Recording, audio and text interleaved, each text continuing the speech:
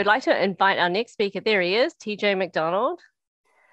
So thank you for joining us. I'm going to introduce you a little bit, and then you can take it away with your presentation. Background for TJ.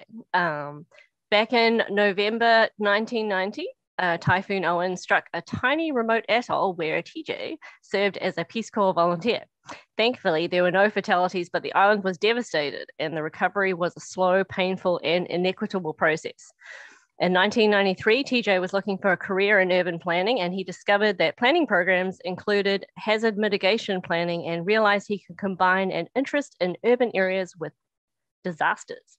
So he enrolled in Cornell University City and Regional Planning Program, where he worked with Professor Barclay Jones, a leading expert in disaster mitigation. In 1994, TJ obtained an internship with the City of Seattle's Office of Emergency Management, OEM, where he was tasked with writing the Seattle Hazard Identification and Vulnerability Analysis, or SHIVA. The result has been recognized as one of the best in its class. In 1995, TJ went to work for Seattle OEM full-time, where he has been employed ever since. TJ retains responsibility for the SHIVA, but is also responsible for managing the technical systems used in the Emergency Operations Center, the EOC. He's been involved in all of Seattle's major incidents and has been deployed to emergencies outside Seattle, including an extended deployment to Louisiana following Hurricane Katrina. So thank you, TJ, for joining us today. We're very excited about your talk, and take it away. Thanks a lot. I am going to attempt to share my screen now. Yeah, this is going to be a big kind of information dump. So hopefully, feel free to put questions in chat. I think we talked about this on our rehearsal. So Catherine or Tim can interrupt, and I'll pause after each hazard so you don't have to wait till the very end. Just to get started, this is a little introduction. So this was where I worked when I was in the Peace Corps, and the only way to communicate with the outside world was a radio in this dispensary. So I'm very aware of how important radio communications are, because the only thing we had was a Motorola shortwave radio to communicate with the rest of the world. And after the typhoon, this is what the same area looked like. This building was completely obliterated. And so that's my friend Asao in front of the literal Radio Shack on Namwan Island. So it was solar powered 4-channel Motorola shortwave radio, and that thing was a lifesaver.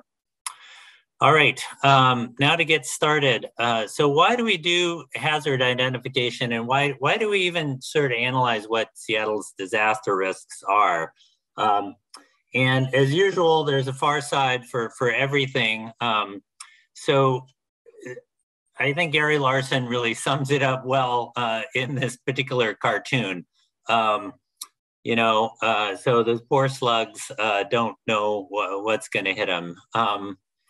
So, really identifying your hazards is the first step towards a more resilient future, because, you can't really avoid the problems that you don't know about.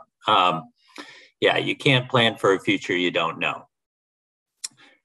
So, we have sort of a model or a framework we use to identify hazards and disasters.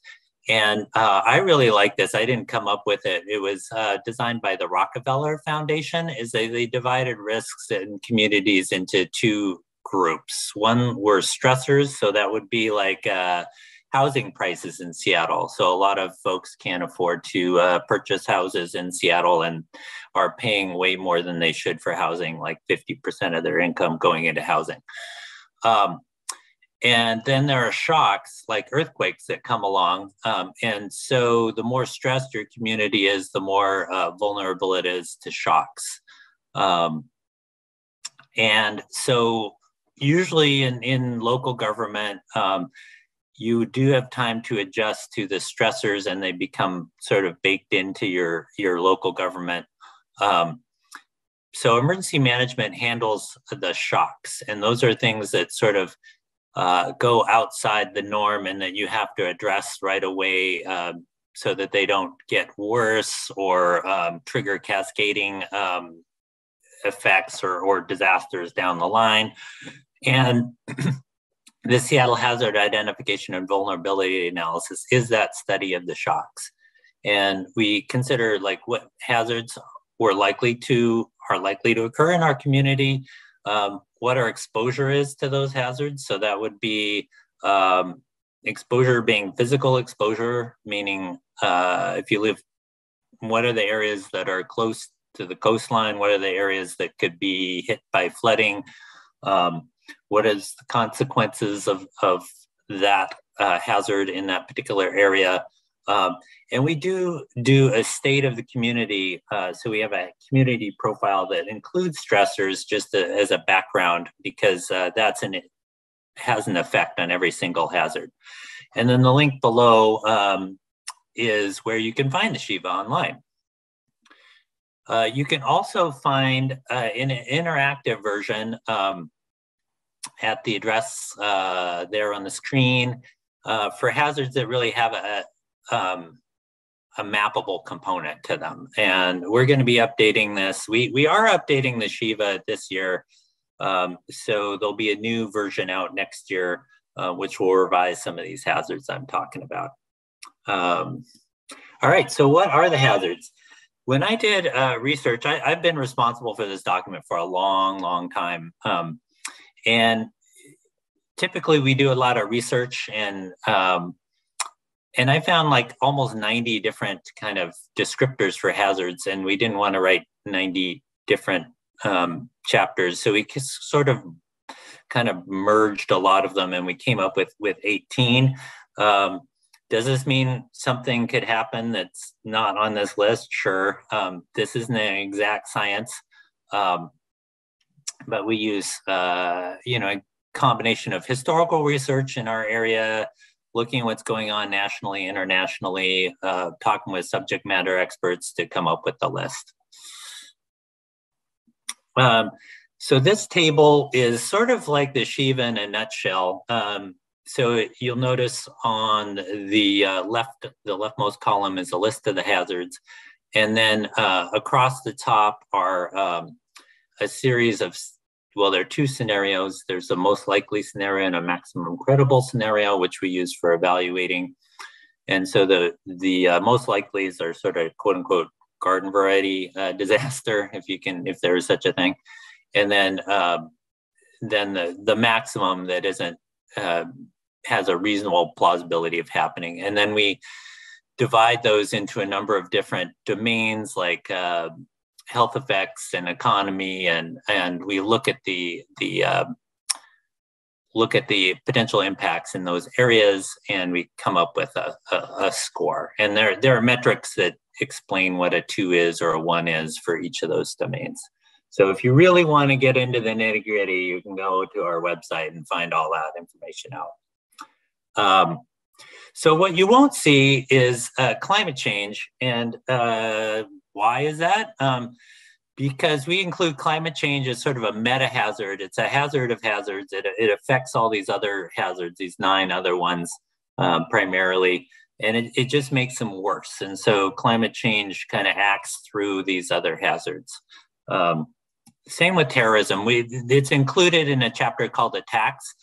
But really, people who want to do bad things to us can use a lot of different means to do that, some of which are already hazards in the Shiva. And so terrorism is kind of it's the same situation. All right, now let's go into the most of this talk is just me going through those 18 and just plowing through and explaining to you a little bit about each one and why it's a hazard. And so earthquakes are a number 1 risk. We had an earthquake back in 2001. I'm sure those of you are local remember the Nisqually earthquake. Earthquakes like that are almost a given. We have an almost 90% chance, according to the Pacific Northwest Seismic Network, of having a Nisqually type event in the next 30 to 50 years. We have 3 earthquake sources. One, the ones like Nisqually are deep earthquakes because they happen deep under the ground. So even if you're standing over the epicenter, you're still like 40 miles away from it. And so it kind of attenuates by the time it reaches the surface. So the seismic waves aren't as strong. The second kind of earthquake we have is a subduction zone, which runs from Vancouver Island down to Northern California. And that is the worst case scenario for the whole region. And it would particularly affect our taller buildings. And so we're especially worried about the ones from 6 to 24 stories because they don't go through design review. So they can just be built to code, and design review allows peer engineers to tweak the design and take into account the most recent science. So, and then finally we have shallow crustal faults, which run kind of east-west through Puget Sound, and those can produce really big earthquakes, not as big as Cascadia, but they'd be right underneath us, including the Seattle Fault, which runs right through the middle of the city. And that is our worst case disaster. So with that, I want to play a little game with you, or it's a little quiz. So we modeled 6 of these scenario earthquakes, and I'm going to just run through them pretty quick in the interest of time. But just think to yourself, or put them in chat. I won't be able to see it, but try and guess which of these earthquakes I'm going to show you based on the map. So this is our first earthquake, and so just think about which one of these it is. Tacoma, Nisqually. So that would be, this is a repeat of the 2001 earthquake. The South Whidbey Island Fault, the Seattle Fault, the Devil's Mountain Fault, which is sort of way up near the Skagit, or the Cascadia subduction zone earthquake. Ready? 1, 2, 3. So this is the Nisqually earthquake.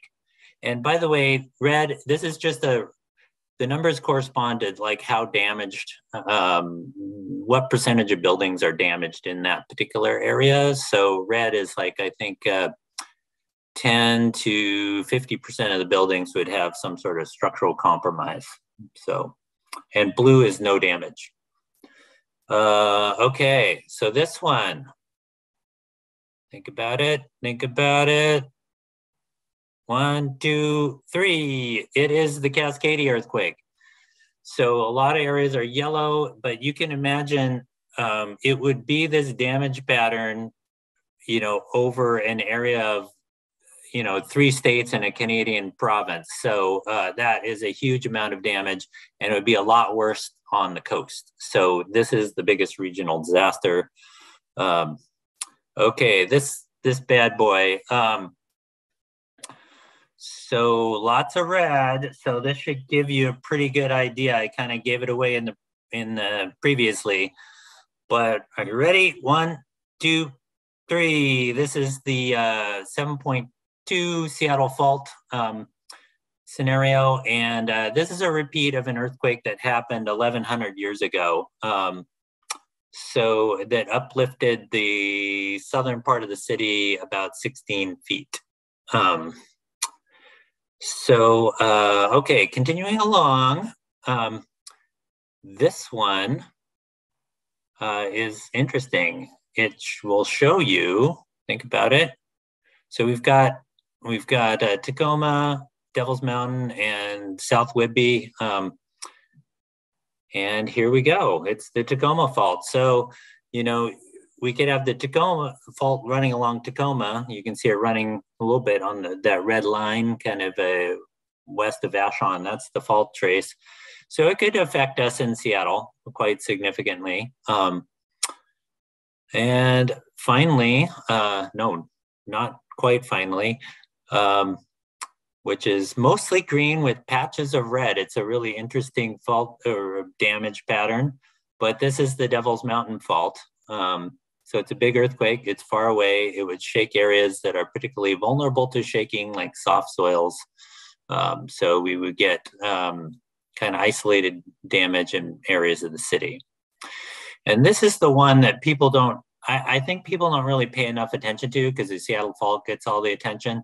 But by process of elimination, this is the South Whidbey Fault. So it would cause significant damage on the east side, and also in our industrial areas in Seattle and in the northeastern parts of Seattle. Okay, so that's kind of a real brief summary of our earthquake risk. There's more in the Shiva. And it's important to recognize a lot of disaster impacts are inequitable. And so the same modeling software we use to produce those maps, we also use to look at differential impacts based on the demographics of the people who lived in the areas impacted. And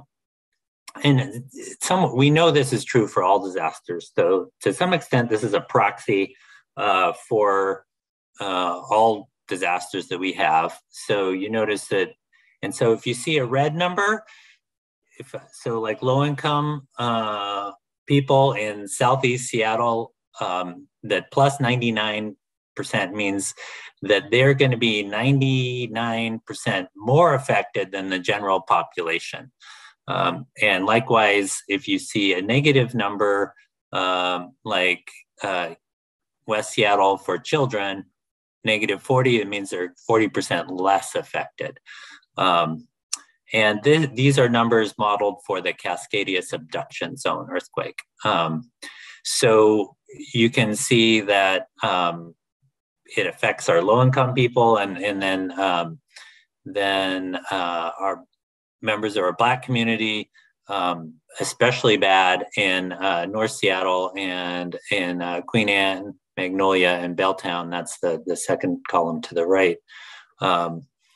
So yeah, we need to be aware of that when we respond to disasters. All right, I think this is the last earthquake slide. Yeah, so are there any questions before we move along? Catherine or Tim? All right, I will continue on. So landslides are another common risk in Seattle. We have landslides every year. So what you see on the map there, the salmon colored areas are areas that are known to be landslide prone. The black dots are where we've had landslides in the past. The picture you see are 5 homes that are destroyed along an area called Perkins Lane. What we're really worried about are landslide swarms that occur during storms. Typically what happens is the ground gets saturated, and then we have a triggering storm that can produce a lot of landslides in a short amount of time. And so precipitation is usually the major trigger for landslides, the most common one, but they can be caused by earthquakes too. And that is actually our worst case scenario is like a Seattle fault earthquake happening when the ground is saturated. It could produce thousands of earthquakes. I'm gonna show a picture and you're gonna have to guess what this is. This green picture, just try and think of what that is and where it is. So this is a tree. This is a tree that is standing up vertically at the bottom of Lake Washington off the coast of, or the southern end of Mercer Island. So during that Seattle fault earthquake that happened 1,100 years ago, a whole hillside, we had a deep-seated landslide and the whole hillside gave way and slid into Lake Washington. And so there's a whole stand of trees down there underneath the water. You can go to this link, KUOW, and you can get some information about that. And I took a screenshot from a video that was on that site. All right, so that's landslides. I'll just keep continuing on. And so moderators, feel free to break in if we have questions. A lot of people are worried about volcanoes because they, on a nice day, you just look and see Mount Rainier and you imagine that thing blowing its top, and it's pretty scary.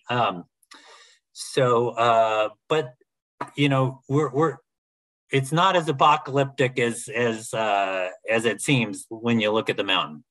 We get a lot of questions about Mount Rainier, and I don't want to minimize it, but but it is a significant problem, and that's why it's on our hazard list. But we have some things working in our favor. So one is that we're outside the area for immediate blast effects.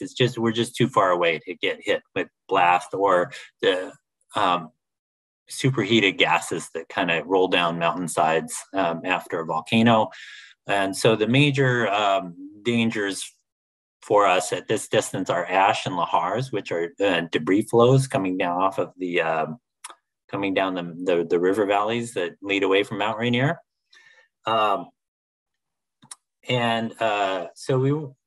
Mount Rainier is our closest volcano, so it is our major threat. But it's also important to recognize that volcanoes, even outside our areas like Mount Shasta or Sisters, can have an effect on us. And in fact, they're the major ash threat. So ash, luckily, the prevailing winds blow from the west to the east. And so most of the time, the ash is going to go away from us. And in the case of a debris flow, I have a slide coming up, but it is possible for a lahar to reach us in Seattle, but they haven't found historical evidence of one of those happening. What we would get is a lot of sedimentation washing down our river, the Green River and the Duwamish, after a lahar, and so that would be a problem for our port. So we would have to keep dredging out the river to keep the port open. So this slide sort of shows you Mount Rainier, and then it shows you the White River leading away from Mount Rainier, and with the Mud Mountain Dam in Enumclaw, and that is a flood control dam, and so theoretically, they could draw down the dam if we had seismic or activity indicating an imminent eruption, but the odds of it being able to fully contain a lahar is not good. That's one of my to-dos for the most recent Shiva update, is to check in with the Corps of Engineers to see if they've connected with the USGS on lahar safety with Mud Mountain Dam. I suspect they have, but I'm just not aware of it. And so you see that the White River doesn't directly connect into the river system that comes out through the Duwamish, but the odds are the lahar would just kind of overflow the banks and flow into the Green River. So it is a really big problem for those communities like Buckley and Enumclaw, and they have lahar warning systems because of that. And on the right, you can see some modeling for post-lahar sedimentation in the Green and Duwamish River valleys, but there's a big caveat that the model didn't include a lot of our levee network. So they're anticipating that the flooding from that would be less than what is shown on that slide.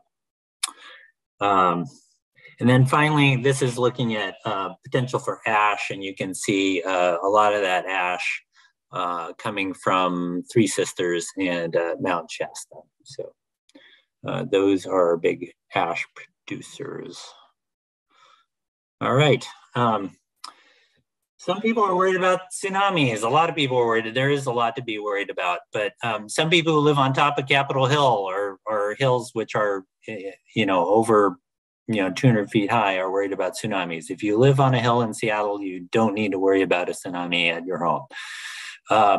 So in 2003, people at the National Oceanic and Atmospheric Administration modeled a tsunami from the 1100 year ago event that we had along the Seattle Fault, and this is what they came up with. So tsunamis are a very big danger in the immediate area along Elliott Bay, especially because the tsunami would hit in a matter of minutes, seconds to minutes after the earthquake.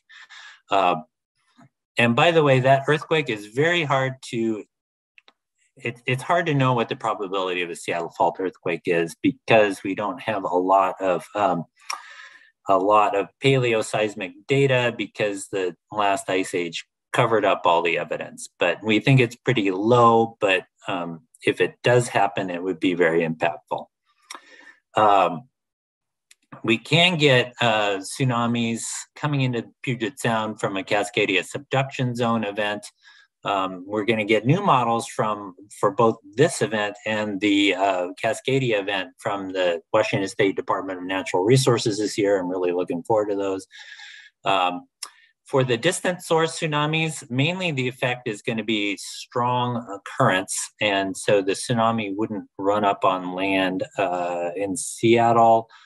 Still, you don't want to be directly on the shore. So just do not, if you hear about a tsunami, do not go near the shore.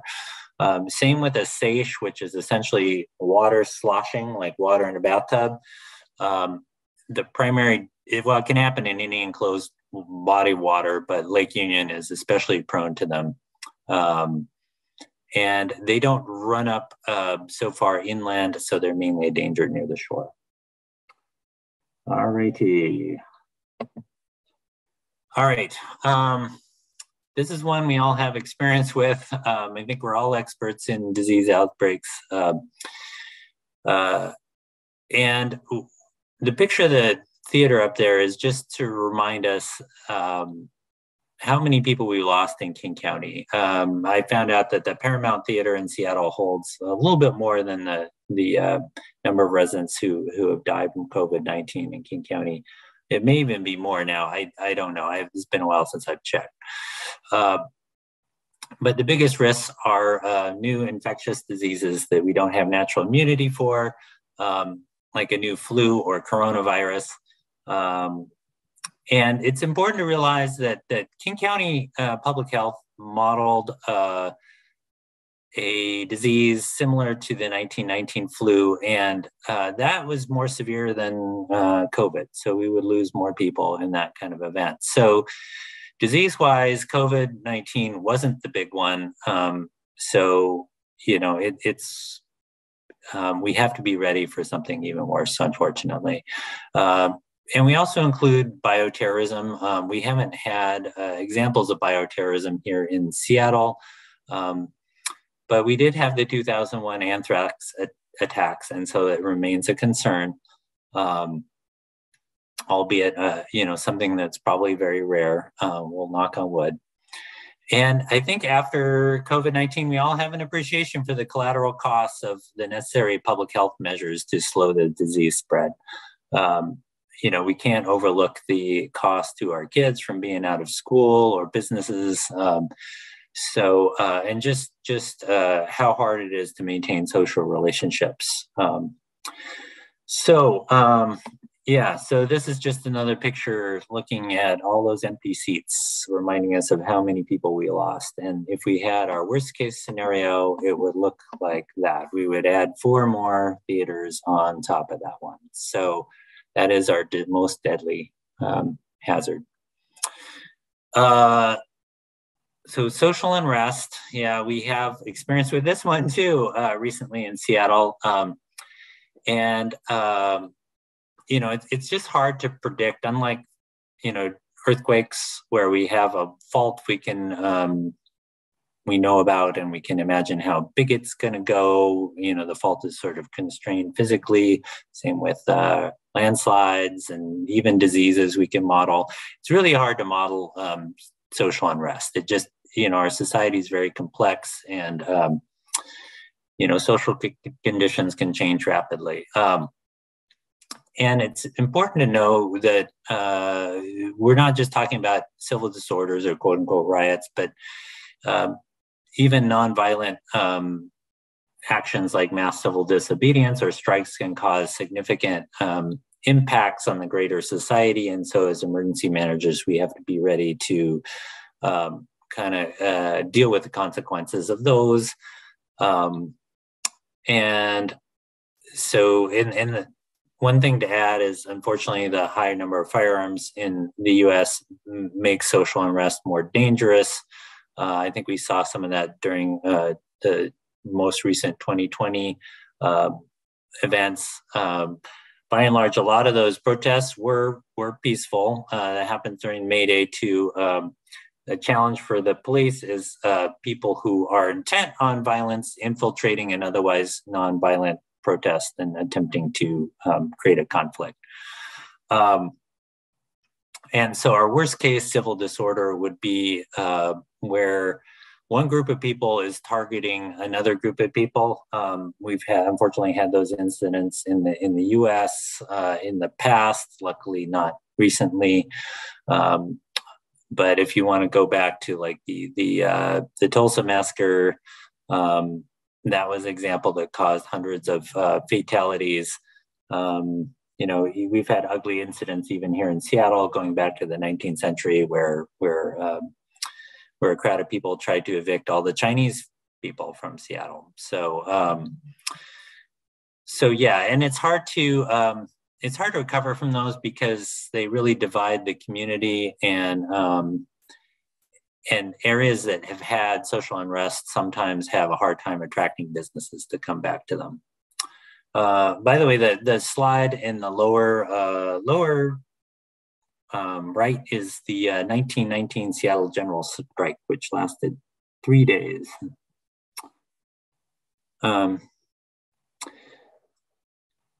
attacks. Attacks incorporate are kind of what you think of as terrorist attacks. Usually, most of them would use small arms or explosives. But our two most impactful ones, like thankfully we haven't had a major terrorist attack in the U.S. Or in Seattle, although we've had a lot of multiple shooter or multiple fatality shootings, which is very sad.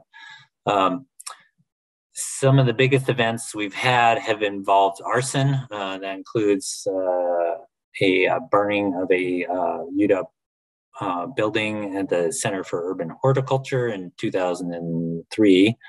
And then there was an attempted arson at the Neighbors nightclub on New Year's Eve, and thankfully that was not worse than it was. Nightclub fires have the potential for killing and injuring scores and scores of people. The Coconut Grove fire in LA in the 30s or 40s, I think there were 492 fatalities from that. And the bottom one is the Jewish Federation shooting. So in our worst case would be a large bomb like Oklahoma City, or a complex coordinated attack where it involves multiple sites with automatic weapons and explosives. Yeah, and we have to be thinking about these. These are some of the hardest ones for me to think about personally, because they're some of the ugliest. All right. Cyber attack, it remains a big concern. It ramped up with concerns over the Russia-Ukraine war. We haven't seen a lot of fallout from that, luckily. But what we worry about in local government, especially, are attacks that really disrupt everyday life in the city. So that'd be attacks on our utilities or infrastructure. And we saw an example of that with the Colonial Pipeline on the East Coast several years ago. And a lot of systems should be air gapped, which means they're not directly connected to the internet, but that seems to be harder and harder to do. So those, just by virtue of being connected to the internet, they're becoming more and more vulnerable. And local government, we're also worried about customer data being stolen, or ransomware on our own computers for local government that make it impossible to deliver services to the residents of Seattle.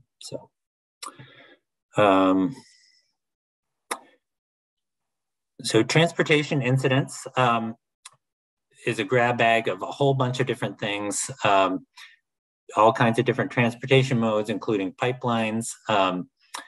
We have a pipeline that goes from through the middle of Seattle from Harbor Island, which is a island near the mouth of the Duwamish River, to our airport that carries jet fuel. We also have oil trains like the ones that exploded in Maine a couple of years ago that run through the middle of the city. And we have planes that routinely pass over our city. The bottom slide there is a crash of a prototype B-29 that crashed into some buildings during World War II.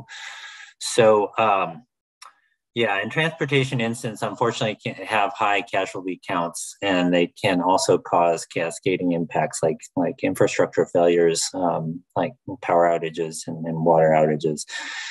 And so what really keeps us up at night is like an explosion from one of those oil trains or a plane crash. So we have one fires chapter in the Shiva, which is mainly structural fires, but we're going to create a new wildland fire because the city of Seattle actually has a lot of resources outside of the city. We have two watersheds in the Cascades, and we have dams up in Whatcom County in the North Cascades, and we have a dam that we own in Eastern Washington. And so those are all very subject to wildfires. Additionally, we can get smoke from, as we know, we can get smoke from outside our area coming into Seattle. And so we're going to break that out. But we do also get significant structural fires, ship fires, electrical vault fires that can cause high fatalities.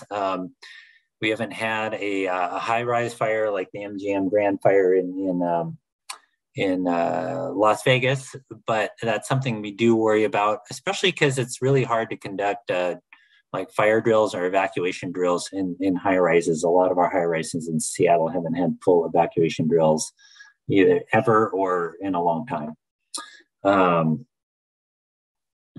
All right. Hazardous materials are a big threat. They're a big secondary threat, I should add. Usually we haven't had too many really large hazmat incidents where hazmat is the primary threat. What we're really worried about are fires that involve hazardous materials. The UW Medical Center is in there because in 1985 they had a fire that affected a bunch of labs where they were working on infectious disease agents. So we worry about something like that happening. And the impetus really for a lot of hazmat planning in the US was the 1984 Bhopal disaster that killed a lot of folks, but that was sort of a special case where a lot of people were living right on the fence line of a facility that handled very hazardous materials.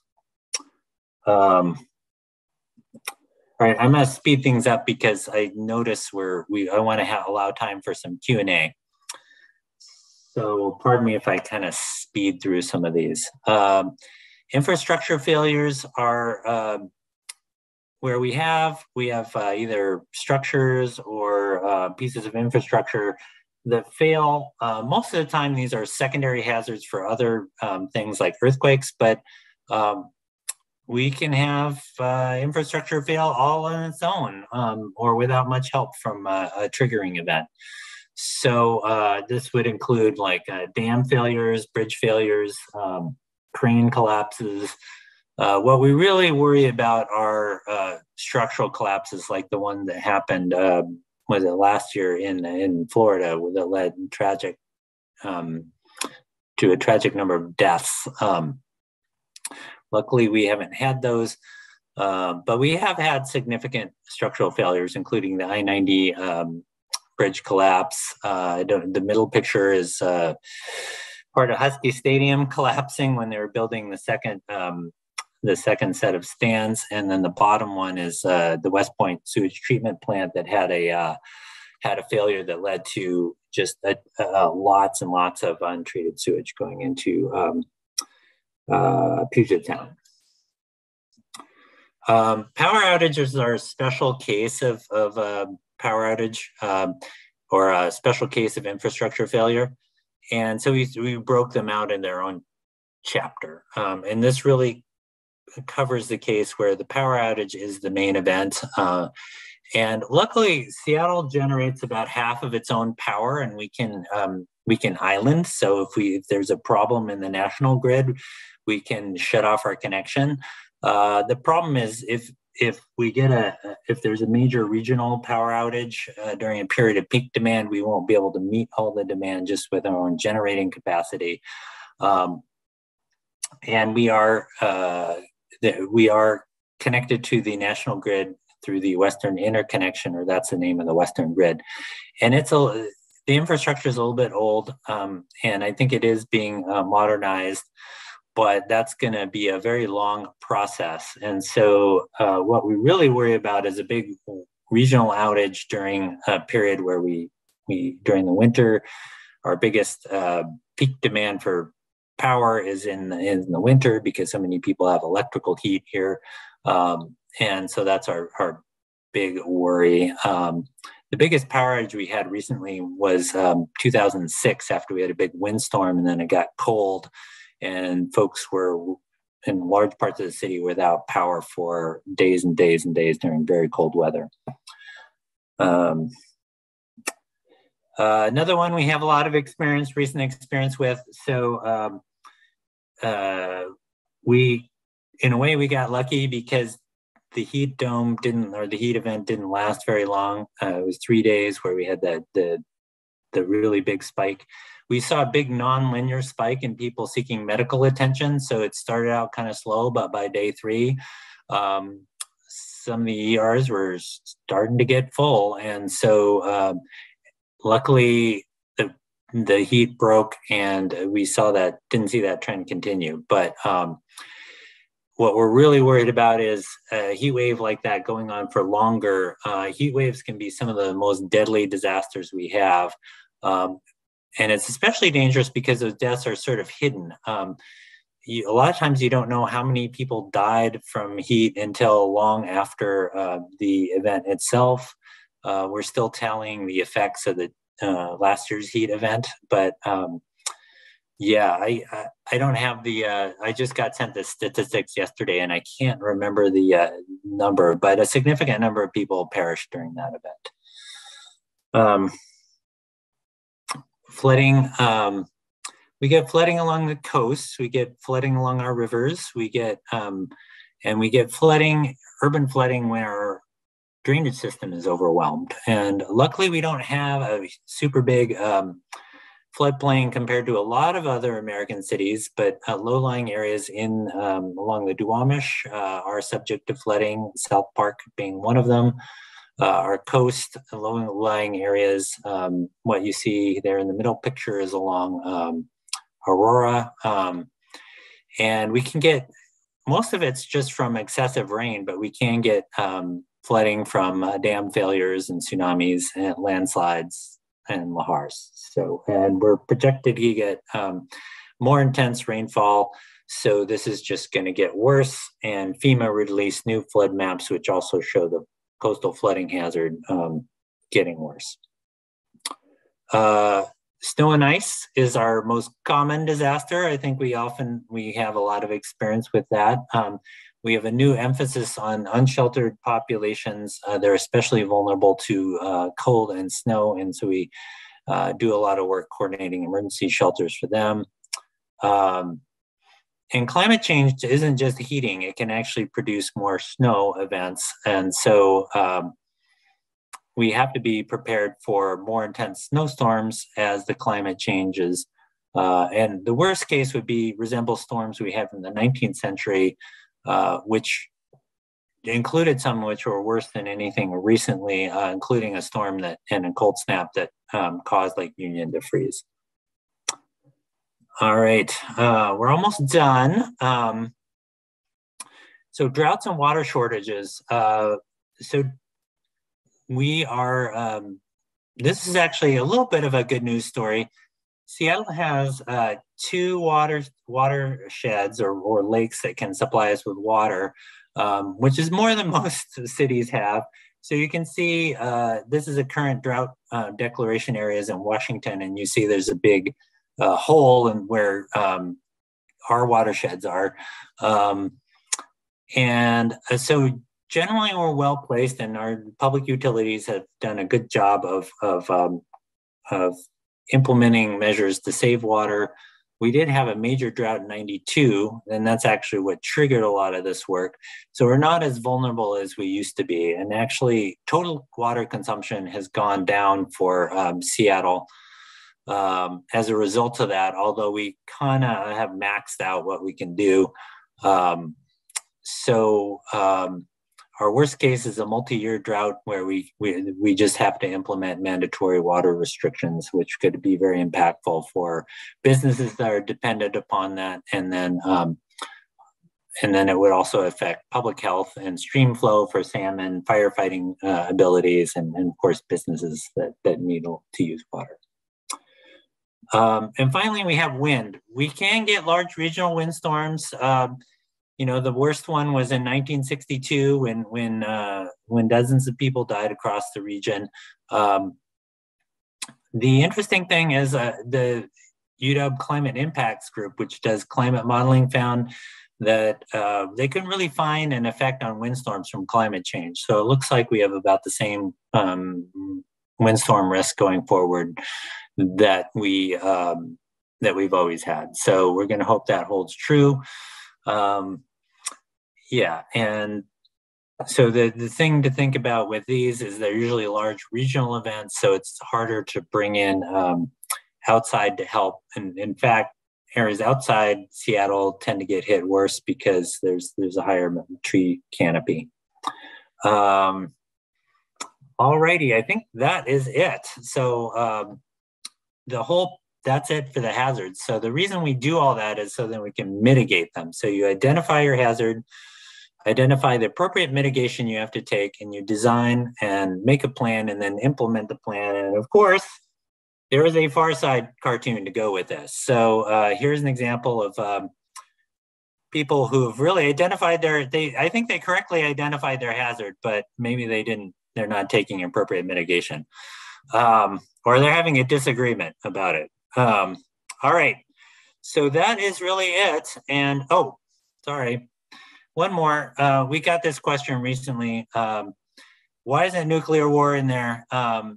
And nuclear war is not in there because of a couple of things. I don't know if you saw the recent Seattle Times article, but it reminded us all that Washington State, since 1984, doesn't do any nuclear war planning. That was part of politics in the 80s. But really, the odds of the Seattle city government being able to do anything meaningful after a nuclear war is pretty remote. It was interesting when I traveled to Hiroshima.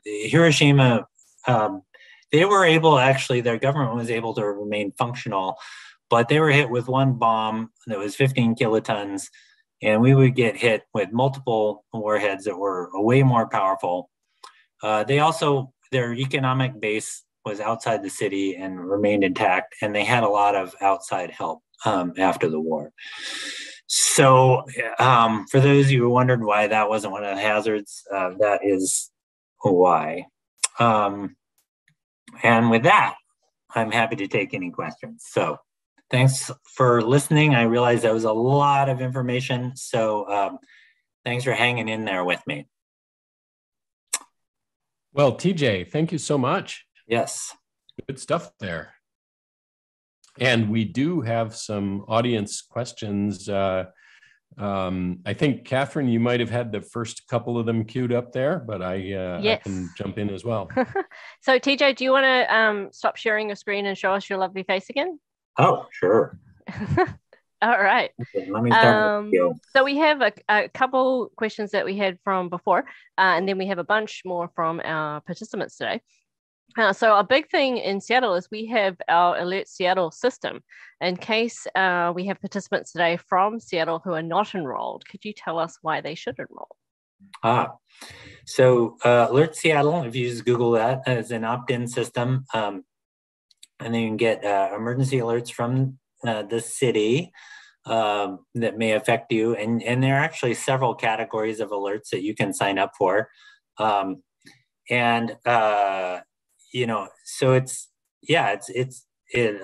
used mostly, I think, most frequently by the fire department and our transportation department to let you know about big transportation impacts and then fires that are affecting us. But it could be used in other emergencies as well. The amazing, I'm in awe actually of what's being done in Ukraine right now, because they have a similar system that they're using to alert people to like when they're going to get bombed. And so these can be really effective systems. So, excellent, thank you, TJ. I know personally that it was used a lot during the big snow and cold event that we had at the end of last year. It was helpful to alert residents to be cautious. So we had a couple of questions around the same item, which is, do all emergency management entities have something comparable to the Shiva? How do you discuss them between agencies? How are they assessed? And what is the process for putting one together?